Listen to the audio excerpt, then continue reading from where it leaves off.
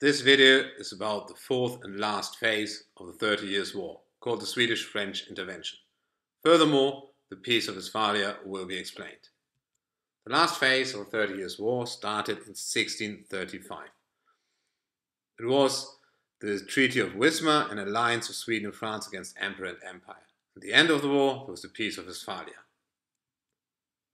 So far, the war had exhausted the Holy Roman Empire, and all parties within the empire, all parties involved, realized we can't go on. The war will only lead to further devastation. So the emperor and the territorial rulers, Catholics and Protestants, signed the Treaty of Prague, made peace, and formed an alliance against foreign powers. The foreign powers aiming to reduce the imperial influence were Sweden and France. As mentioned, the Treaty of Wismar, Sweden and France formed an alliance, and then they launched several campaigns within the empire. There were no decisions, but one of the outcomes was, or the only outcome was, massive ravages, further devastation of the land. Now, keep in mind, devastation and ravages, that was a characteristic of the entire war. Anyway, at some point, it was clear this war will lead as nowhere. The peace negotiations started in Münster and Osnabrück. It took quite a while, 5 years, but eventually the Peace of Westphalia was agreed on in 1648. Now, what were the key agreements in the Peace of Westphalia? Several dimensions. First, the denominational dimension.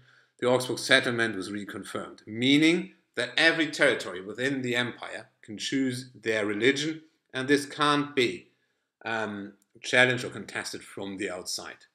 Protestants and Catholics were equal, or were recognized as equal, had the same rights. Now, the political dimension. Even before the war and then during the war, the states were dissolved, granted to other parties, and so on. Then at some point here, it was made the decision that we go back to 1624, and the possessions of state at this stage, that's what we take now. So more or less back to the status quo antebellum. The only exception was the Habsburg land, Habsburg ancestral land. The House of Habsburg could more or less do whatever they like. The imperial constitution from before the war was restored, so more or less again here back to the status quo antebellum. The European dimension. Sweden gained territories in the north.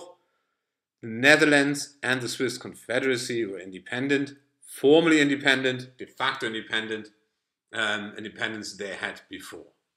France gained territories on the western border of the empire, and so the powers shifted from the empire to other countries in Europe. To the consequence and the impact.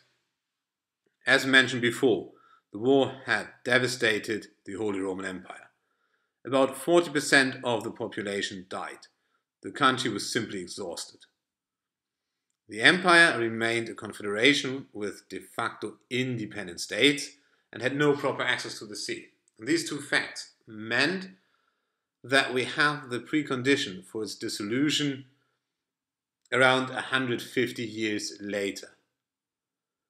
Furthermore, it is the precondition for the massive rise of Prussia becoming the fifth great power in Europe. German colonial activities were delayed, as well as the economic and industrial development in Germany.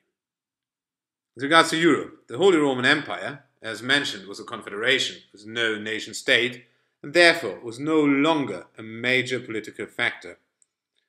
France, England, Sweden, the Netherlands, on the other hand, they could strengthen their identities and their structures as nation states and could increase their influence and their power. Sweden was the hegemonial power in the north and the Baltic region, while France was a dominant power in the west. Now, last but not least, to the religions, because the war started as a religious war. We have in Germany and actually in Europe the Protestant and Catholic areas established. You can find the same Protestant and Catholic areas that were in the 30 Years' War. You can find them even today. But in the next centuries, the denominations should not play a major role in the European development and when it comes to European conflicts. That was the last phase of the 30 Years' War and the Peace of Westphalia in 5.